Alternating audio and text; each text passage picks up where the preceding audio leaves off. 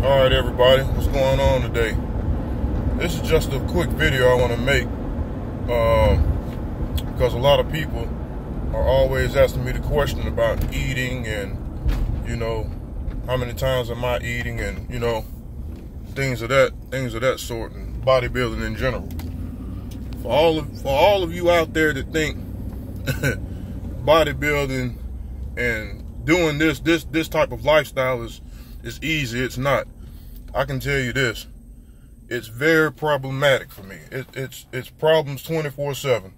People look at me and think that I'm in real good shape. In all actuality, I'm in real shitty shape. I'm not in good shape, and what I mean by that is my cardiovascular system is very weak right now. I don't do any cardio. I'm about to start doing cardio probably within the next 2 or 3 weeks. My range of motion really sucks. My range of motion, I can't even reach behind my neck and wipe my back or wash my back when I'm taking a shower. Getting out of bed is extremely difficult for me. I'm having to roll over before I can basically maneuver myself out of the bed. Carpal tunnel. I'm developing carpal tunnel in my hand. Is swelled up, my wrist and hand, and I noticed that it's getting a little worse when I try and grab the bar. For instance, if I'm doing 315 on the bench press or grabbing some dumbbells over 100 pounds, after I get into so many sets, my hand will slowly start to open up. So this is becoming another problem for me. Not to mention the amount of food that I'm eating every day.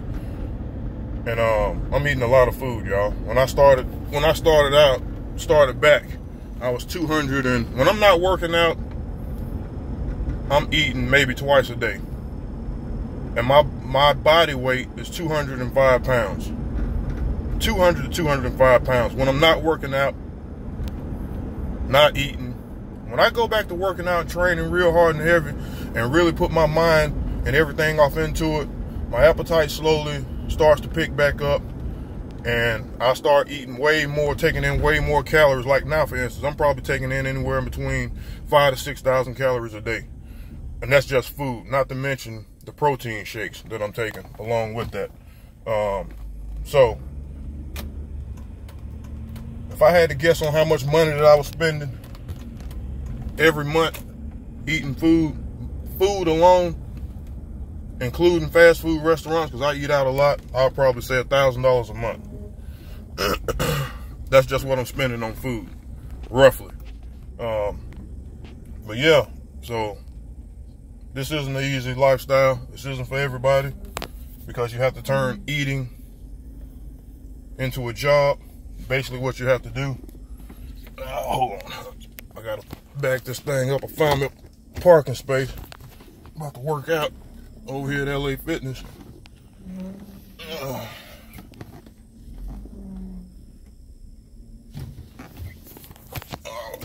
1 second, y'all. Work with me. I gotta put this thing down.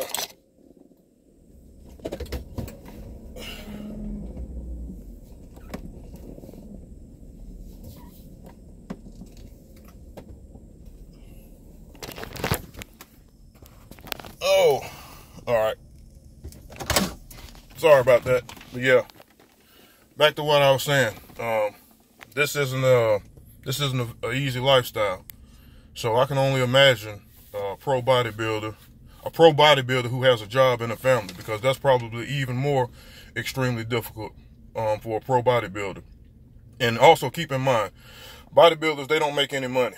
The only guys that you see in making a whole bunch of money is the guys that are fortunate enough to develop a relationship with a huge supplement manufacturing company, clothing company, etc.